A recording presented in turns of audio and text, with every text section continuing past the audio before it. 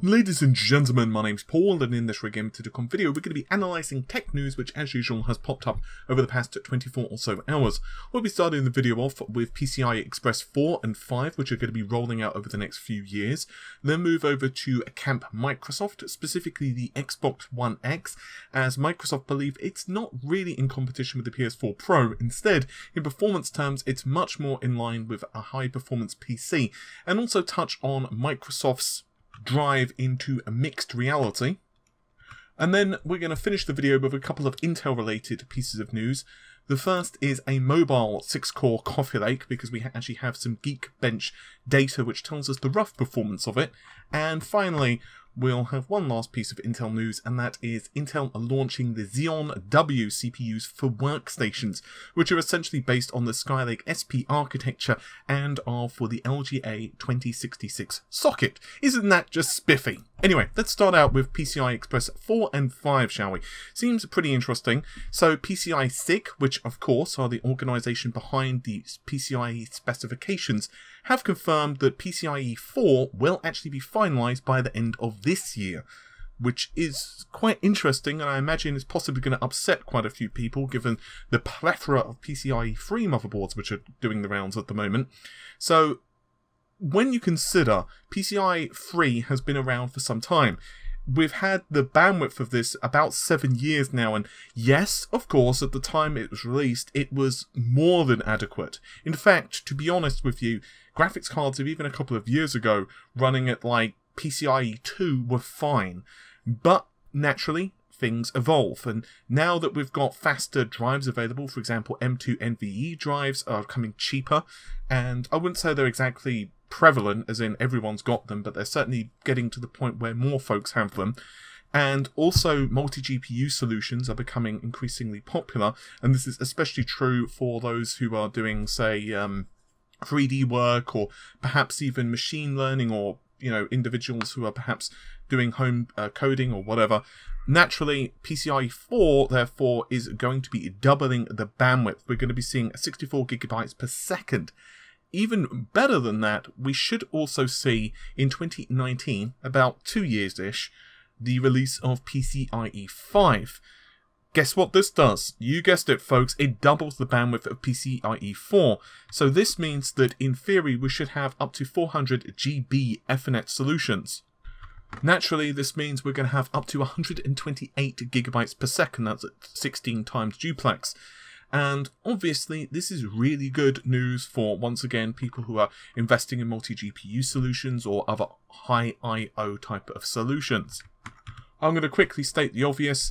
That means that if you are buying a new motherboard, let's say for the sake of argument an AM4 motherboard, or perhaps even the mythical unicorn known as Coffee Lake's motherboard, and by mythical unicorn I mean the absolute baffling decisions of Intel with this, then essentially you're going to be stuck on PCIe 3 for the short term. But what is perhaps one small caveat is that the 0.9 specs have already been adopted by some manufacturers. So this is basically in preparation for launches in the not too distant future. Obviously, however, if you've already bought like a motherboard over the last couple of months, then that's just something to be aware of. However, before anyone comments asking if they're screwed, probably not. Do remember that PCIe 4 graphics cards, let's say for the sake of argument, they release their Pascal refresh in 2018, let's say, or, whatever, it will be backwardly compatible, and most likely, for the short term anyway, the next year or two, you're not going to probably miss that much performance from the jump, especially if you've only got a single card. Okay, so now we're going to move over to the Xbox One X and PS4 Pro.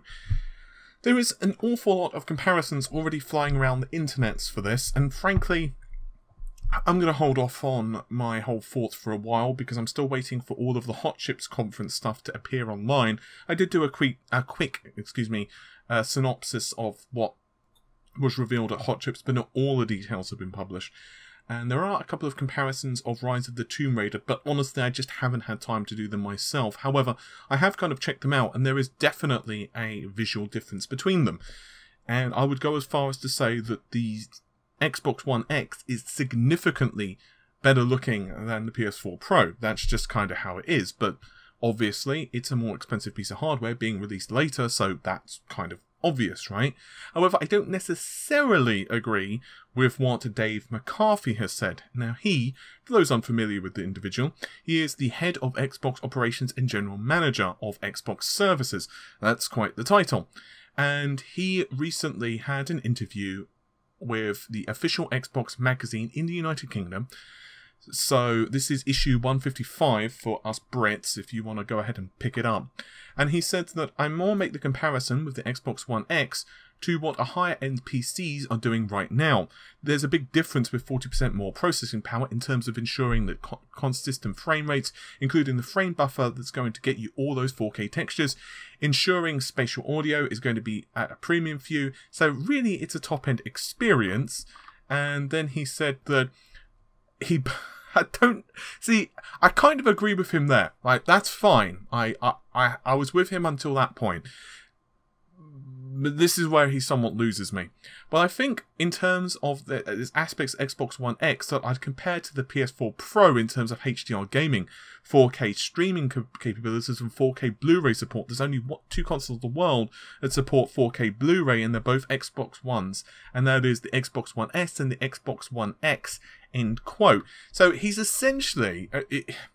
not exactly, but he's essentially saying that the PS4 Pro's capabilities are more in line with the Xbox One X. He's doing it in a very sneaky way because obviously he's focusing on HDR and 4K video and that type of stuff.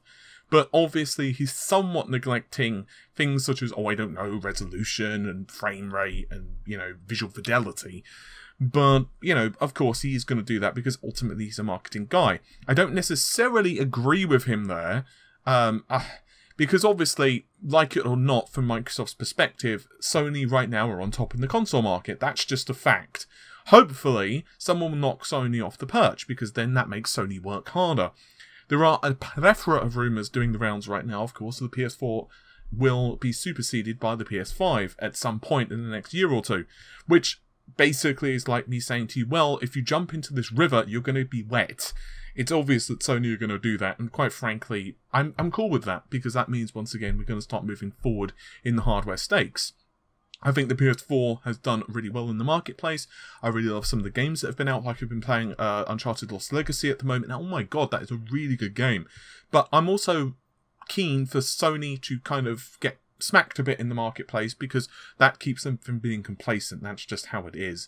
Complacency kills companies, and we all know what happened to Sega when they got a bit complacent with the 32X thing, and then the Saturn, and then the Dreamcast. It just wasn't a good look, and it's happened at various other companies before as well. So hopefully we don't see complacency set in. And to be fair to Sony, they have kept on top of things. So let's just hope that this continues. But as for being competitive to a high-end PC, semi-yes, semi-no. I've got to say that Forza looks absolutely amazing on the Xbox One X. And from what I'm hearing, I haven't done enough investigations on this, so please don't take this as me telling you this is a fact. I wouldn't want to do that because that's misleading. But from what I'm hearing, from a very brief look as well online, the Rise of the Tomb Raider on the Xbox One X actually looks better in certain instances than a PC. Now, I don't know why that is. I don't know if they've simply redone some of the assets or what, but that is what it is. I'm not really surprised. After all, if the developers have obviously worked specifically on the Xbox One X version and done some tweaking, rather than using base code of Rise of the Tomb Raider, which of course was originally designed around the original Xbox One, and then of course it was tweaked for the PS4 and PS4 Pro respectively. So obviously it does make sense if they have improved those assets. So yeah, I can kind of agree that it is in line with a high-end PC, but obviously it does have some drawbacks compared to a high-end PC. But you know what? I was having a debate with someone online the other day, and I'm very confident to say that if you can't afford the outlay of a high-end PC, or you don't want to buy a PC, because I know some people just don't want to deal with them, which is fine, then I don't think you're going to be missing out a lot unless you've got a really high budget. We can start bringing other things in, like you do save money in the long run, possibly with a PC because of the sale of cheap games and, whatever else. But hey, some people just don't want to play on the PC, so I'm cool with that. It's moving forward in the marketplace. Hopefully Microsoft do good with the Xbox One X, you know, because honestly, they really screwed up the initial launch of the Xbox One. Last little piece of news regarding the Team Microsoft, and that is that Microsoft are pushing for mixed reality. And supposedly this is also going to include Steam support, Halo virtual reality, and God knows what else. And from what we're hearing, Microsoft are working with 343 Industries to bring future Halo experience into mixed reality. They're not providing much in terms of specifics, but hey, it sounds pretty cool to me. I'll link an article if you want more information in the video description, which is an official Microsoft blog. And quite frankly, this looks really cool. I'm actually really looking forward to that. And virtual reality at the moment isn't quite where we want it to be. Headsets are too expensive. You know, support has just been... Yeah, I think we all know the problem is support, so I'm hoping Microsoft being thrown into the fray does improve things a little bit. Obviously, as well, we've had HTC Vive's price cuts and Oculus Rift, although HTC are not doing exactly amazing in finances at the moment, and supposedly they're trying to spin off their virtual reality, division. Anyway, Intel are also preparing, they're readying, they're bracing it, don't you know, the 6-core mobile Coffee Lake H. This is a Geekbench database entry.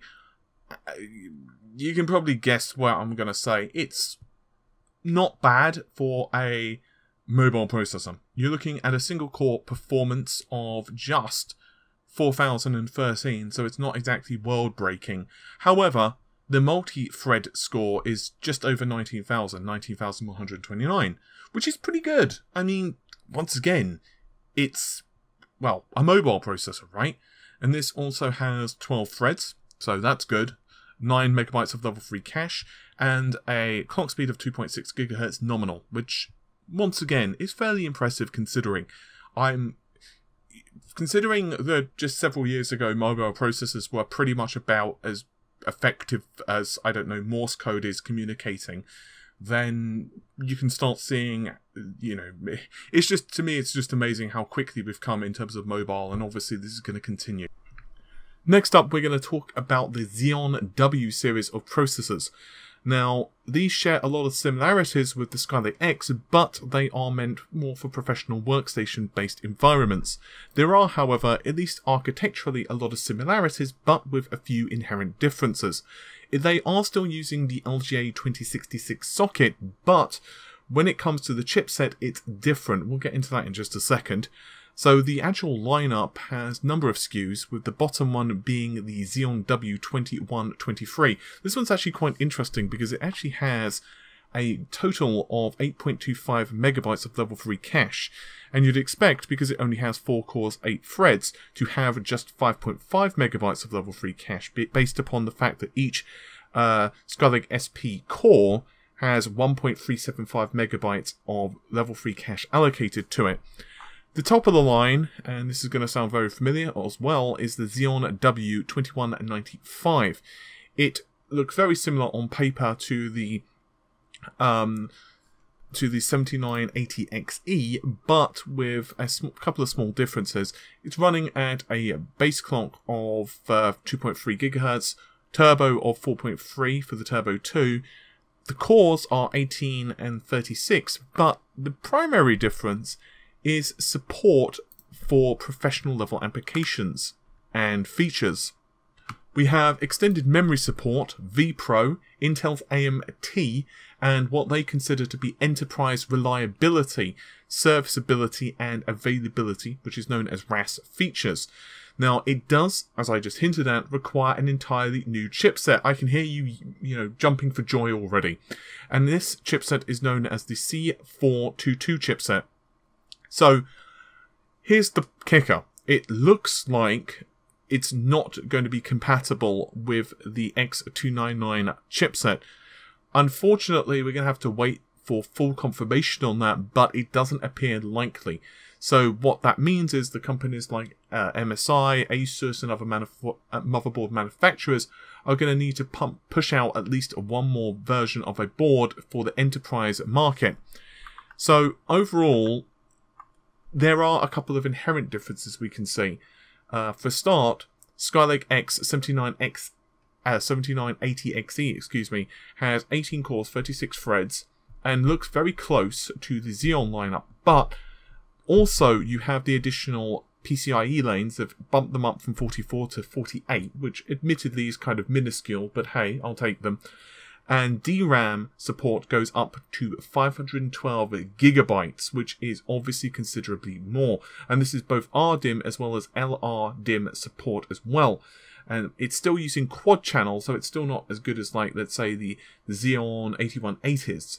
But hey, it is naturally considerably cheaper as well, because those things can cost, like, you know, $13,000. Obviously, Intel have not divulged the price of these yet. Now, finally, there is another little caveat as well. When it comes to the distribution of PCIe lanes, even the lower end SKUs, for example, the 8 cores, do not have smaller numbers of lanes. They've still got 48. To be honest, they should have done this with the skylake-x lineup. They should have just kept 48 or 44 or whatever through the entire set of processors. And I feel it's kind of baffling that they didn't end up doing that, quite frankly. The best way you can think of the Xeon-Ws is basically the middle ground before you go with the full multi-socket Xeons, the higher end ones, for example, the SP Golds or whatever. But also, obviously, is a slightly higher and more professional level than the X299s. So this would be for folks who perhaps are doing a lot of VM work, and maybe they need to allocate a vast amount of memory per core, per virtual machine instance. But on the other hand, X299 would be maybe for a little bit of VM work, or perhaps more content creation, 3D modeling. You get the idea.